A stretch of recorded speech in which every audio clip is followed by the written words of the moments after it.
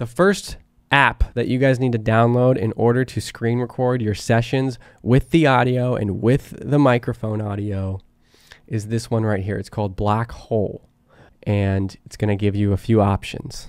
You can choose to donate or not donate. You just put your email in, right? And they are going to send you a download link that looks like this. Bam. Hopefully I got it on the screen. Then you're going to click the link and you're going to follow the download instructions, just like anything you download to your computer, right? Once you have that downloaded, you're going to go and search on your computer audio MIDI setup. It has a little keyboard icon, right? So you're going to see this Black Hole 2 channel. Depending on which one you downloaded, you can download a 2 channel, or I think there's a higher channel version. I use the 2 channel because it's simple. Anyway, copy these settings for that. If this is not in your audio MIDI setup, you didn't download it correctly, but it should be there. You should also see your Scarlett or whatever audio interface you're using. And you should also see, you know, your MacBook Pro speakers, your MacBook Pro microphone, yada, yada, yada, right? First thing you're going to do, and this is the tricky part, is you're going to go and you're going to create an aggregate device, right? And you're going to name that device QuickTime Input or Screen Record Input, whichever one. And you're going to see all these options here. First, you're going to set the sample rate to 44.1. And you're going to have the clock source be the Black Hole 2 channel. Then you're going to click in order, in this order. This is very important. You need to click the left box of the Black Hole channel, and then you're going to click the left box of the Scarlett or your interface, and the right box as well. Okay? These boxes will not be checked when you open this up, hopefully. But when you check them, it's going to bring whatever you check to the top of this list. Does that make sense? I hope that makes sense. So first you're going to check Black Hole, then you're going to check Scarlett, and your page should look like this, right? Now, the next thing you're going to do is you're going to click Add Multi-Output Device. And that's going to add another device here, right? And it's going to have this gray icon or like a two box icon type situation. And you're going to name that Screen Record with Audio Output, or just Screen Record with Audio, whatever you want to name it. I like to put input and output just so I know for future. We're going to get to that point. And on this, you're going to do the same thing on this one. You're going to check Black Hole 2 channel. You're going to check your interface second. Make sure the right check mark is checked for your interface. 44.1 sample rate, Black Hole 2 channel, master device. Boom, copy that. Now, you've got both of these set up in your computer. The next thing you're going to do is you're going to go to your Mac system preferences, and we're going to test this out. First, we're going to test this with the MacBook. So we're going to go into the sound preferences, and as you can see, I'm screen recording right now.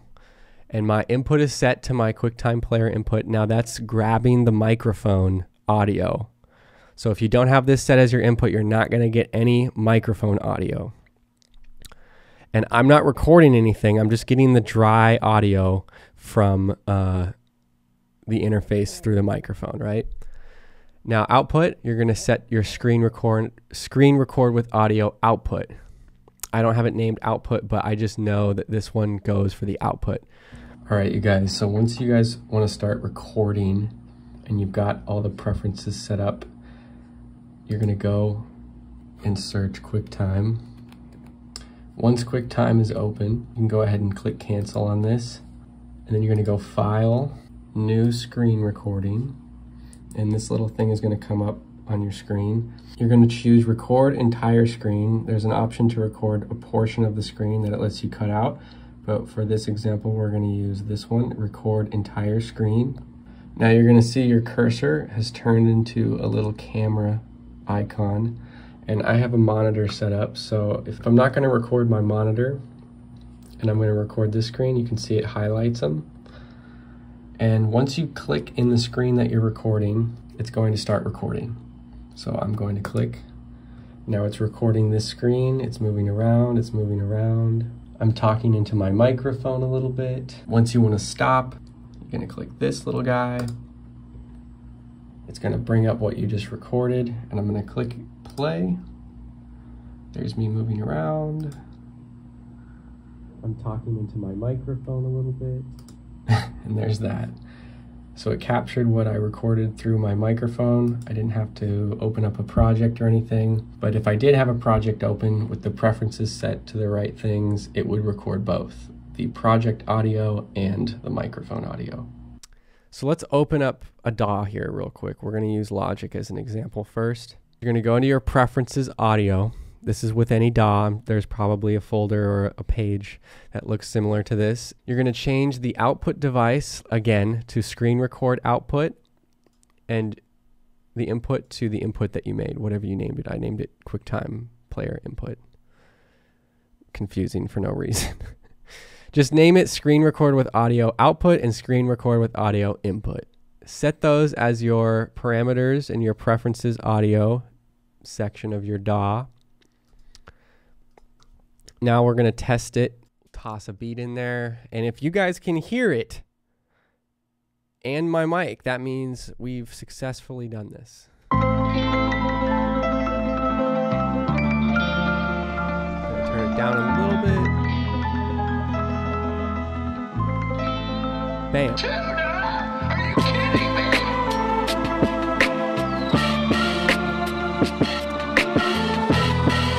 Probably asking, well, doesn't this take up a lot of space?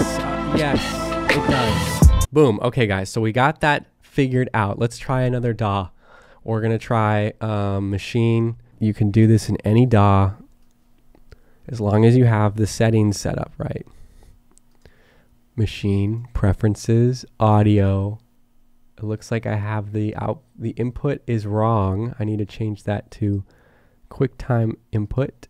And the output needs to be, what is it, folks? Screen record output. All right, let's see if this beat sounds good. Hey, hey,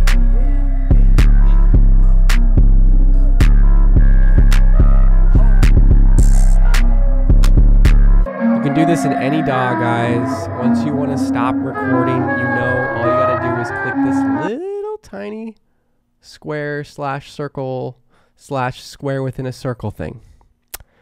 And once you click that, you're done screen recording, and it should sound really good, you guys. It should sound amazing. Here is a real quick example of what I just recorded. So you can hear the audio in order to get this going. Is called Black Hole. This is what the website looks like. Existential Audio. Black Hole or existential dot. It sounds great. All right, y'all. So the next thing you guys want to download in order to start editing these videos and make them kind of different and cool, and this is just something that everyone's using right now. It's called CapCut. This is what it looks like right here. You're going to click that. Well, first you're going to go to the App Store and download it. It's free. And then you're just going to click New Project. Boom. And this is basically like a fancy iMovie, but it has so many cool features that are so intuitive and great for making short form, long form content like we be doing out here with the production stuff, with the music stuff. You're going to import your audio here. You've got a lot of different options here. It's kind of like if you've ever edited something on TikTok. It's kind of like that, but a little bit easier to use. And I'm not going to go into everything in this video about this, but I would really recommend everyone downloading this because it's so easy to make cool videos with this. Just download this app. It's quick and easy. It makes it super easy to format your videos. You can click this little ratio button. I would highly recommend everybody get on this because this is the new wave. All right, it's not too complicated. There are other apps that you can download that will do screen recording. I personally just thought this was the easiest way. It becomes a super easy workflow to just start screen recording really quickly. And I hope this helps, guys. I hope this was a little bit easier to understand. And for all my producer friends out there, I want to start seeing y'all making these videos, bruh. So save this video. If you don't got time to figure it out right now, save it and go through and look at it again when you guys want to figure out how to set all this stuff up. I appreciate y'all for watching. Tunaotb. I'm out of here.